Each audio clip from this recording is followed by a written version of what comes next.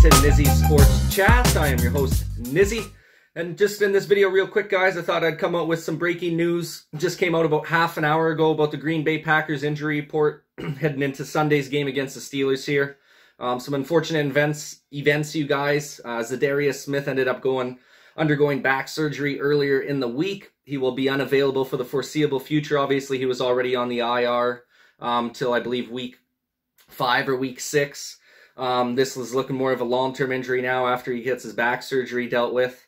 So hopefully the guy is able to come back during this season. Obviously, that's going to affect the Packers' pass rush significantly in the weeks to come here. We're expecting to have him back maybe in a few weeks. And then obviously we have this setback where he has to go for surgery. Quite unfortunate. Obviously, he's our best pass rusher. Hopefully he's got a speedy recovery, you guys. We'll have to see what happens on that front. There hasn't been a lot of information released yet, so we'll have to see what the timeline for his return is. Hopefully, as long as we can have the guy ready to roll for playoffs, that'll be super important, and obviously he'll be fresh legs coming playoff time if his back's all healed up, not playing the entire season.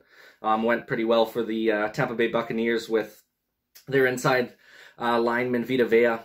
Came back in the Super Bowl and just dusted him up. His only game he played last year after his injury, so maybe we'll have some of that luck for us with Z. We'll have to see what happens. One more quick injury update, you guys. Apparently, MVS is ruled out for Sunday's game versus the Steelers.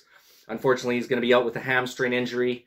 We'll have to see the long-term effects on that. I heard there's possibility that he might be put on the IR for a few weeks as well, which is not good, obviously, being our second-best option in the wide receiver room. But that'll give opportunities for guys like Randall Cobb, Allen Lazard, Malik Taylor to step up, Amari Rodgers as well. And then, obviously, we still got the big dog Devontae there, who gets fed consistently by Aaron Rodgers. So, a couple injury woes that we're dealing with this season, but you got to face a little bit of adversity to be able to push through, you guys. Every team's kind of dealing with it this year so far.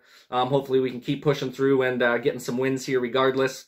Would love to get your guys' opinion in the comment section down below. How do you think the Packers are going to fare against the Steelers now with MVS being out? And what do you think our chances are long-term here with a couple big injuries to some key players on the team? Like I said, would love to get your guys' opinion in the comment section down below.